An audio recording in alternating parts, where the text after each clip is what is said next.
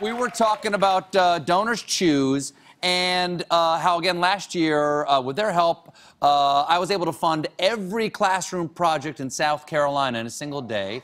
And one of the things I learned later, and this made me so happy, was that some of the projects that we funded were at my elementary school, the one I went to when I was a little kid, and which is still there. And that really brought back memories for me, because that is where my life was completely changed forever in 4th grade by my teacher, Mrs. Katzis.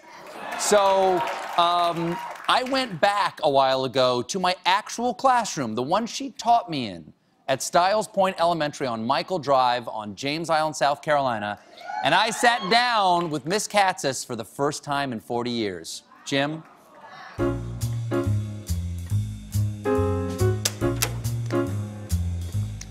Stephen? Do you believe? Oh, my goodness. Hi, Miss Katzis. Oh, goodness. I'm so glad to see you.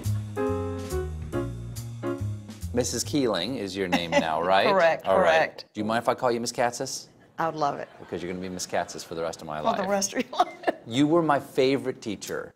Everybody has one teacher that means more to them than anybody else from their childhood, and you were it for me. You see me smiling. I haven't stopped smiling when you say that. It's No, you wonderful. were my teacher of teachers. And you knew me when I was Steve Colbert. I did. So That's right. What can you tell me about that 9 or 10-year-old boy who you taught for 1 year in the early 1970s? Who's Steve Colbert? How about that? One of the brightest students I've ever taught, and very clever. And your vocabulary was beyond. It was amazing. Please, go But on. Don't be you- parsimonious. No, Please keep talking. I remember, Stephen, that you were quite an avid reader.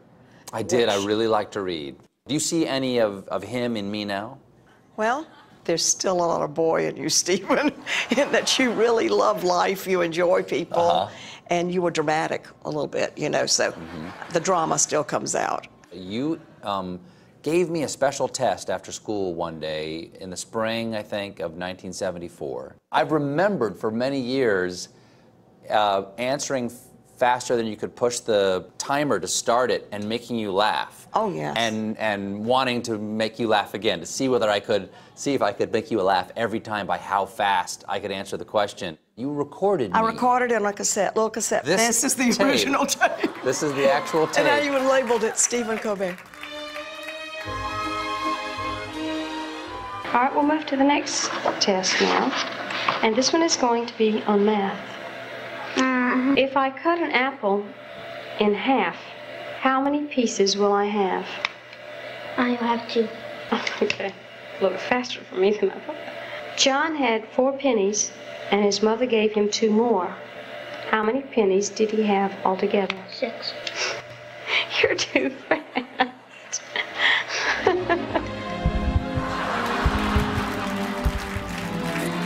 I can't believe you saved that tape all these years. I did. I hate to disappoint you. I did not have the greatest academic career after you. You were the last teacher I tried for. But as it turned out, everything came out Everything wonderful. came out just fine. So the lesson that we're trying to tell you kids out there is that you don't really have to apply yourself. Well, I think you have Nope, we got it, I think. I think that's the lesson.